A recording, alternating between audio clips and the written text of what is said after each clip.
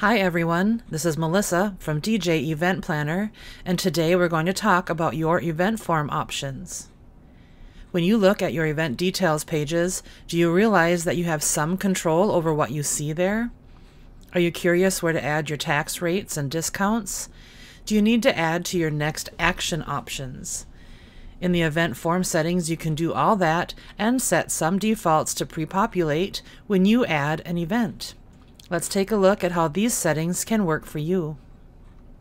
First, go to Setup, Application, Event Form. On the Default Options tab is where you can choose your options to be automatically set when adding a new event. You can choose your beginning event status, and you can also choose an event type, such as if you only do weddings, you can have that event type pre-populated when adding a new event. For default venue and package options, we have set this account to a to be determined option. Remember, in order to save a new event for the first time, you have to include a venue and a package. Setting these as a to be determined default allows you to save an event where you've not yet finalized which package your client wants or where the event is going to be held. Then, you can edit the event as needed once you have determined which package your client chooses. And you can also set default employee options as well. Other default options include request information form dates, contract due date, next actions and next action dates, and default client portal settings. This is also where you can set default planning options for primary planning forms, timeline, special song list, and evaluation forms. Next, under the Employees tab, you can choose your employee display options and create employee roles. The Employee Roles setting creates a drop-down menu on the Add Edit Event page, which lets you assign your staff to various roles at the event. Also, you can change the maximum number of employees per event. This can be set from a minimum of 1 to a maximum of 15. Under the Financials tab is where you can set your maximum number of add-ons per day, the cap being at 20. You can create your discount list and add additional scheduled payments here. Remember, your first payment is always considered your retainer, so this setting is for your second and third payments based on days before your event date. Next, on the right-hand side, you can set your tax rate that applies to your area and a second rate as needed. And if you need further tax settings, you can find your options here. The Layout tab is where you can choose how you view your event details pages and what shows on the Add Edit form. For the page layout options, you can choose these options for desktop, mobile, and edit views. When viewing your event details pages, you can view them in one of three ways: with tabs, as one page, or in an accordion style. Remember, this is the default set for your account to view all events. You do have the ability to choose the view option per event each time you view. It will then reset to the default option. Let's take a quick look at each within an event. Currently, the default view for event details pages in this account is set to tab view, as you can see here by the blue tabs running left to right, starting with client information.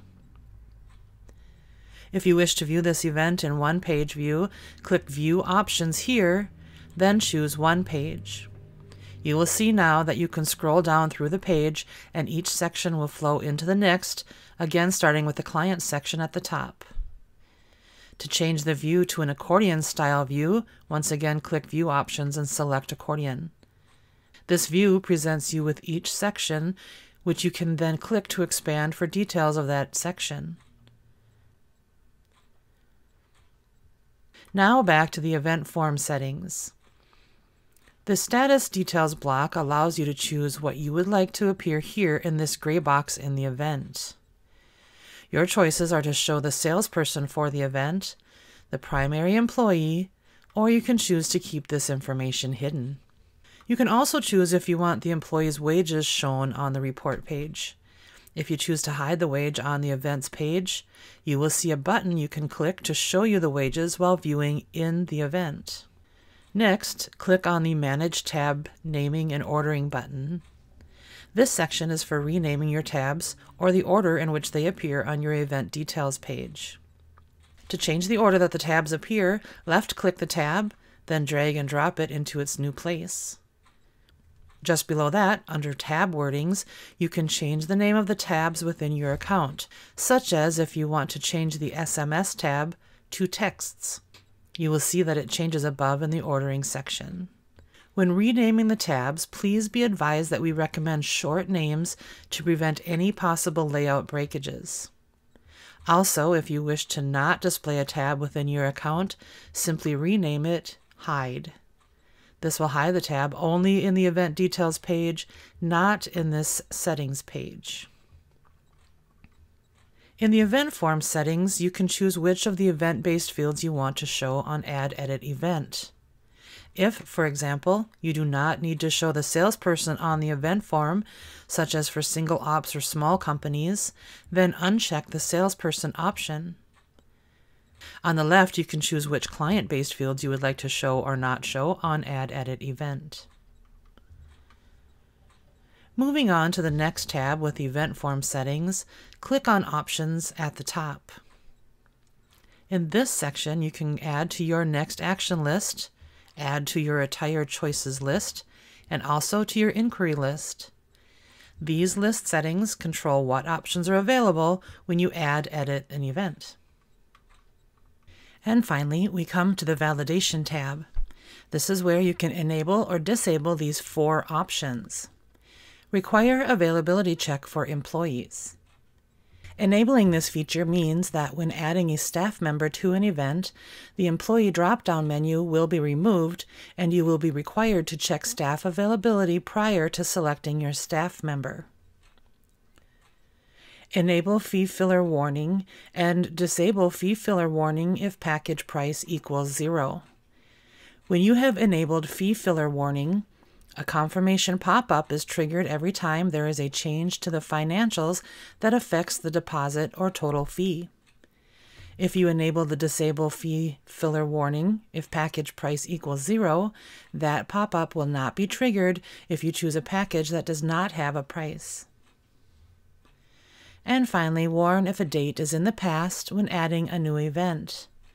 This will pop up a message if you try to add an event for the current date or a date prior to the current date. The DJ Event Planner software works for you how you would like it. The event form settings are just one way to make event details pages within your account unique to you. If you are seeing this video and have not yet signed up for our 30-day free trial, please do so at djeventplanner.com.